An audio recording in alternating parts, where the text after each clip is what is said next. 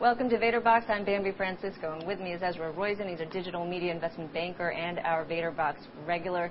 And once again, we have Marissa Meyer. She is the VP of Search Products and Consumer Experience at Google. Thanks again, Marissa, for joining us. And today we are looking at Appssavvy.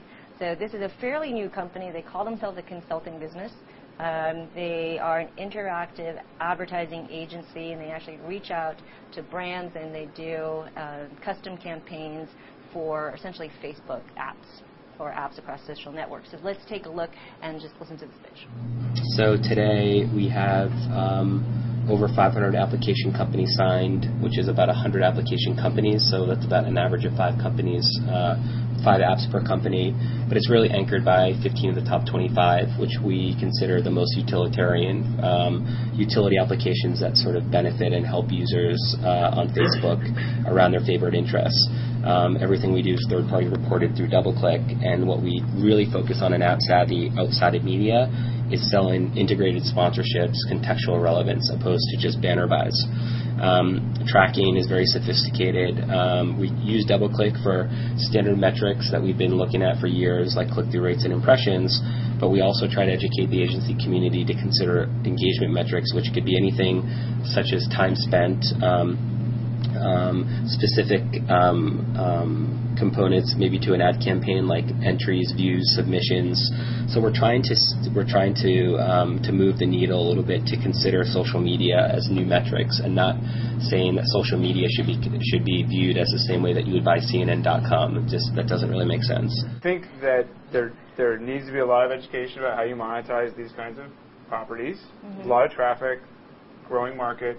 I'm sure Madison Avenue barely even understands what they are, let alone how to actually put ads in them and where you put ads in them. And I don't think in many cases it's a place where you can just do a big volume approach. So you got to have some intelligence. There's got to be a scalpel to be able to actually make those campaigns work. But it's a very tricky problem. A lot of crappy page views and a lot of things which are going to be, very low. My guess is CPMs for a long time until people can figure out really how to turn those into useful brand experiences. Because you're not going to get click-throughs, because it's the furthest thing from a search app where someone knows what they're looking for. They're literally looking not at ads. They're engaged, highly engaged in something else, which is whatever they're being entertained by. Yeah. And so if you're not part of that, selling the banner, selling the thing, I don't care how much you throw up there, they're just not looking at it. I think I mentioned this to you before. It's hard enough for contextual ads. They're probably lower CPMs because you're concentrating on reading and doing what you have to do. How much more when you're engaged? In a social network, it just seems like you just ignore everything around you, and you don't really have time to look at an ad. It's just not the time, the optimal time anyway. And it's really interesting when you look at search versus, say, a social network in terms of the amount of attention you have from the user on each page, right? Some, really active searchers might do 10 searches in a day, right?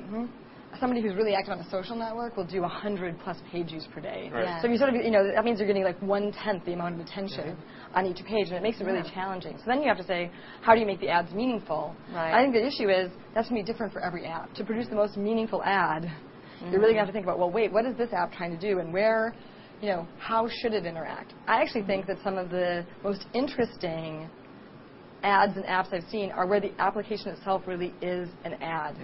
There was a great social network I looked at in Sweden called Play Ahead. And there, they would do things where, for example, you would get a pet on your homepage, and as it grew, suddenly you would develop zits when it hit puberty. And you'd have to run around the website and find the Clearasil to clear it. And it turned out the whole thing was an ad for Clearasil. Oh, that's hilarious. But it was really built in. And we know it's interesting when we look at things like Google Gadgets.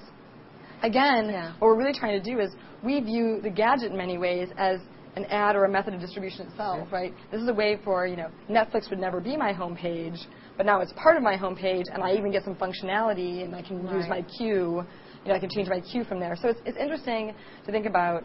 I think the real consulting service they can provide is by picking out a few high-volume apps, thinking about what's the most meaningful advertising experience you can provide that will, because the way you're going to get the attention is by making the ads really meaningful and putting a lot of attention on what's the right format, what's the right advice for those apps, and then how to scale it out. I think they've done a good job with Sony's Pictures Maid of Honor, where they promoted that in the wedding channel. Right. So that made sense. So they're doing a lot of contextualizing there and focusing on Yeah, I love, as you were talking, I love Scramble. online, which is a sort of you play against your friends, kind of play a real quick like boggle basically online. If they had a thing where every time you had a word that was a brand or something and you got an extra point or a few extra tokens or something, that'd be great because I'd notice the brand, I'd think of the brand, and I'd think of the and I'd get a point, and I'd whatever. It'd be something useful. So 40,000 gadgets on iGoogle? Is that and so growing, would you so tens of thousands. Would you use an Appssavvy to help you?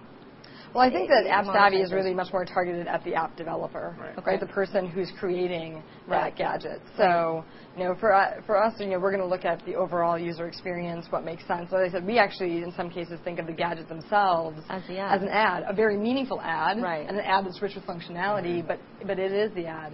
And then it's interesting for people who are coming up with new types of gadgets that might not have a separate business model. If you're Netflix, it's great. You've already got a business model.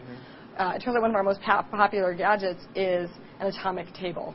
We had this high schooler named Caleb from Arkansas who came on, built all of the best gadgets because he built gadgets that were what high school kids would need. And you'd think that'd be social networks, but it was basically things like periodic tables. How do you monetize a periodic table? I don't know the answer to that question, but those are the types of hard things that Appssavvy is going to have to deal with because you're going to have some clients that have a working business model on their own, and the gadget or the application is just to drive people into that business model. Then you have people who are really trying to develop a new business model online based on that functionality, and that's hard. It's a hard problem. Now, do you think their model should be, one route could be, they clearly say they're a consulting business, so interactive agency, they really work closely with brands and closely with the app developer to create this great creative. That's one route. They could be sort of an economy, which is more analytics. And they're doing some measurement as well. So should they focus on really being that provider of knowing how many times being the company that defines what user engagement is and really capturing that data? And I would say don't do both.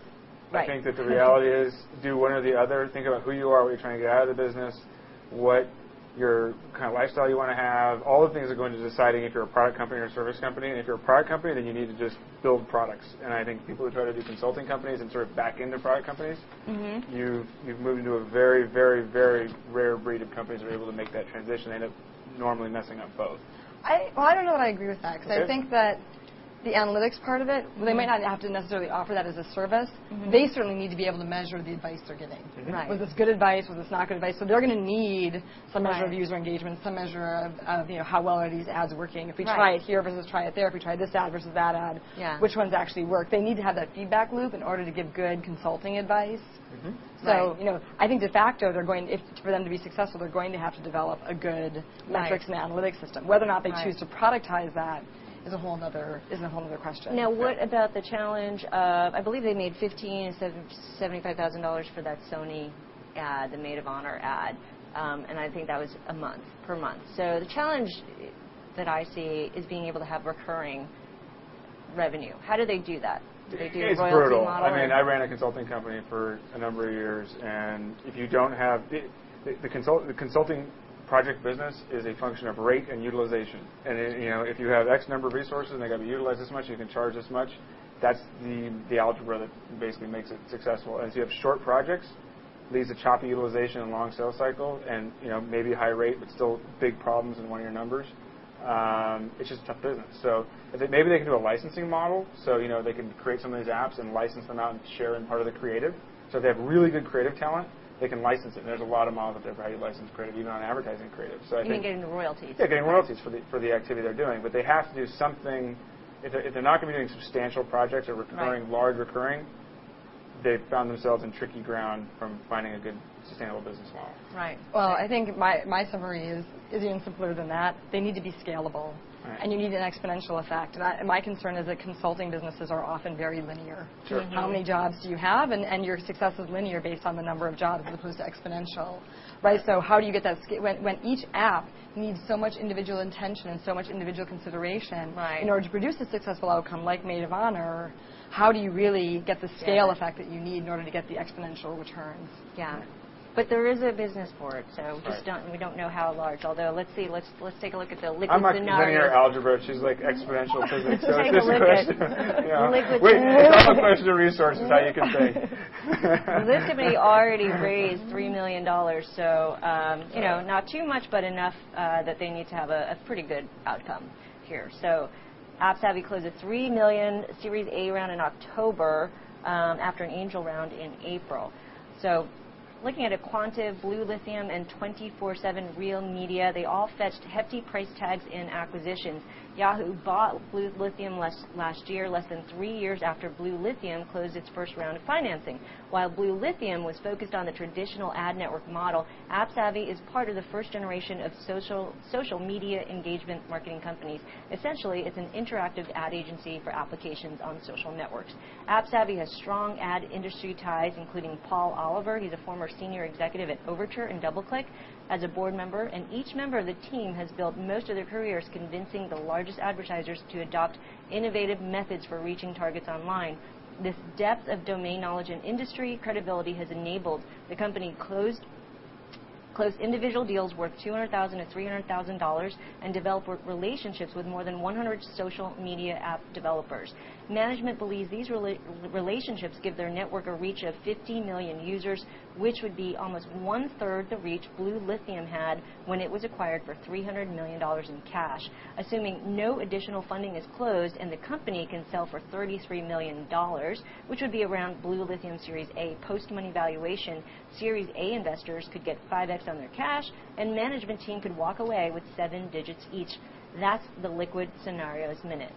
So, Liquid Scenarios says that maybe they could sell for $33 million. I mean, I think it's where you choose your comp base on your exit scenario. Sure. So if you look at Blue Lithium, Quigo, Appssavvy being a platform for those kinds of guys, there's lots of ad space exits in the last little bit, in the last couple of years. I think the trick becomes, are these guys doing the heavy lifting of the quantitative matching of ads and placement and all those kinds of things, or are they doing the more creative aspects, more agency aspects, which are going to just be much more like agency valuations. So it sounds like they're somewhere in the middle, and they have to, I would need to know more to know, are they in that range, or are they more from a valuation standpoint in a range of more like agency businesses? When you say you're a consulting business, it sounds like you're more not the automated scalable.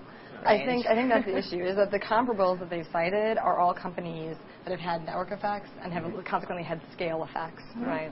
And that's not to say that Appssavvy won't reach that. It's just to say that they really do need to move from that linear model to one that has much more of an exponential effect. They need to be talking about technology stuff if they're going to be moving that stuff. How do you create a formula? How do you make it repeatable? How do you make it scalable? Drop the consulting? Drop the consulting. Okay. He probably just said that in passing, too, and now we're like totally harping on it. Why did I say consulting? I meant customer-oriented or something like that. Good. Well, we'll watch this. Yeah. Okay, well, that wraps it up. So, Marissa, thank you so much.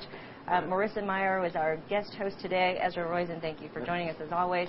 You've been watching VaderBox. I'm Bambi Francisco. We'll see you next time on Vader TV.